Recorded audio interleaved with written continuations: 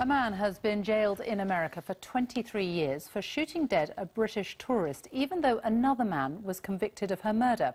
This man, Robert Jones, was sent to prison for rape, robbery and the murder of Julie Stott, who was on holiday in New Orleans in 1992.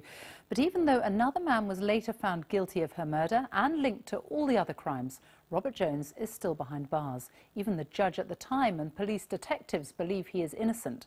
The BBC's Aleem Maqbool has this exclusive report on what has been called one of America's worst racially inspired miscarriages of justice in decades. Fraudsters are tricking thousands of bank customers into handing over large sums of money every year, and it's money that most people never get back. The RBS Group say 70% of its customers who fall victim to a scam are not reimbursed. Almost 5,000 RBS customers were tricked by various scams between January and September this year alone. On average, they lost £13,000 each. And RBS customers are not alone. The Financial Ombudsman says in general banks are not responsible for the fraud, which is why customers often don't get a single penny back. Our business correspondent Emma Simpson reports. Good evening and welcome to the BBC News at 6. 4 of the 5 Britons who were killed during a whale-watching trip on Sunday have been named. Among them were a father and son who'd been on holiday on Vancouver Island. They all died when the boat sank seemingly without warning about 8 miles away from the small town of Tofino. Our correspondent James Cook is there for us now. James. Chancellor George Osborne has told MPs that he'll press on with his plans to cut tax credits despite yesterday's defeat in the House of Lords. Mr Osborne said the government would deliver the welfare changes it was elected to do to ensure that Britain lived within its means. But he promised to give details of how he will smooth the transition to a new system when he makes his autumn statement next month. Here's our Deputy Political Editor, James Landale. Today, the Chancellor received the news that Britain's economic growth had been slower than expected, with a contraction in manufacturing and construction. He spoke to our economics editor, Robert Peston, about the UK's economic prospects and the government's plans. At least 360 people are now known to have died in the earthquake that hit Pakistan and Afghanistan. Rescue efforts are being stepped up to try to reach those affected in remote areas where the impact of the quake is still unclear. Most people died in Pakistan and at least 2,000 were injured. The quake had a magnitude of 7.6, with the epicentre near the city of Faizabad.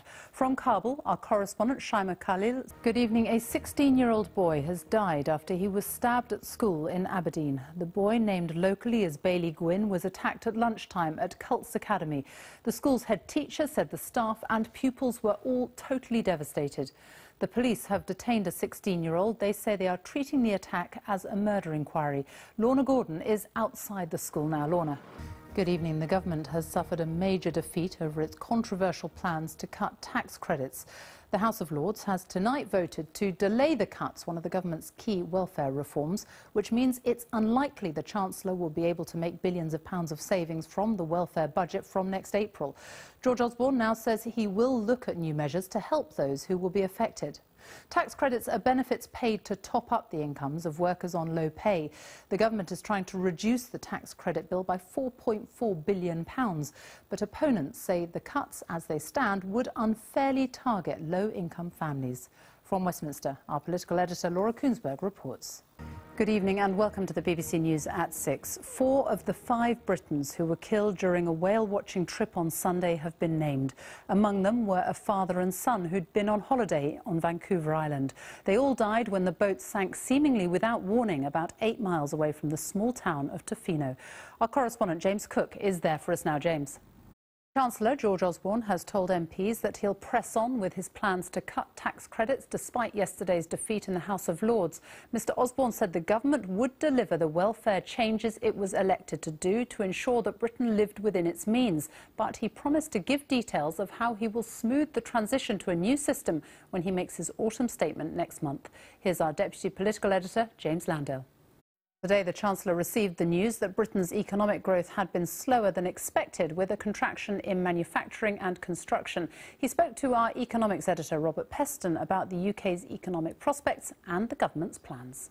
At least 360 people are now known to have died in the earthquake that hit Pakistan and Afghanistan. Rescue efforts are being stepped up to try to reach those affected in remote areas where the impact of the quake is still unclear.